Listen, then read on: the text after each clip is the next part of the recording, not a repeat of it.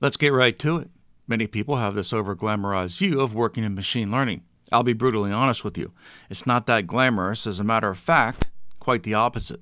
It's mostly meetings and data cleaning, and those two aren't really a ton of fun. All right, let's go over what a project looks like. Firstly, the process is the same for all projects. Machine learning is very process-oriented. You follow the same core steps every time. They are project definition, sourcing and cleansing your data, modeling and tuning that model, and then lastly, putting that model in production. When you get hired by a company, you don't decide what projects you're going to work on. They decide what projects you'll be working on, and it's up to you to implement what they want. Here's how that works. For this video, I'm not going to focus on deep learning projects. They comprise a very small number of real-world projects, and the sourcing and the cleansing part is a little different. Most real-world problems are classification and regression on structured data, like 95%. So that's what most of you are going to be doing. And that means that's what I'm going to focus on in this video. Step 1. You'll have meetings and lots of them. The business will have tons of questions and you'll need to answer them. Most of my initial meetings are helping business stakeholders understand what machine learning models can and can't do. I'll often give them the dog and pony show in the machine learning pipeline and then answer questions about that process. Once the project has been defined, you'll need to source your data. The data will most likely come from relational databases. If you're lucky, it'll be in a data warehouse. Sourcing data means bringing all your data into one data set. Once you source it, you're going to need to clean it. I'll start by downloading a small subset of data from the data store where the data is housed.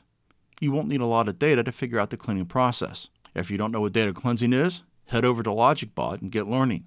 These are the first 3 steps, and they're about 90 to 95% of your job. Data sourcing and data cleansing are around 80%, and the meetings are around 10% or more if you're unlucky. After your data is sourced and cleansed, you'll need to model it.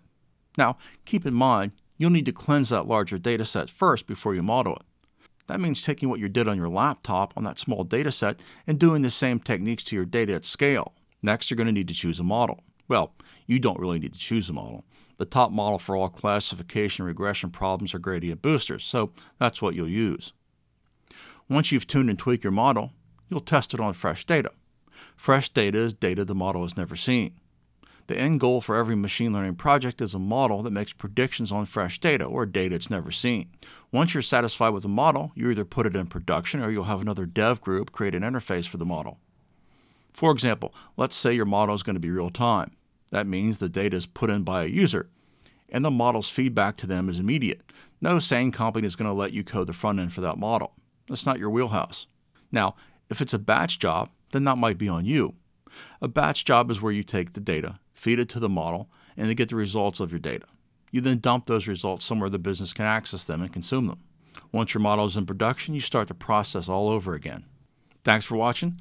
Don't forget to like and subscribe, and have a great day. We'll see you soon.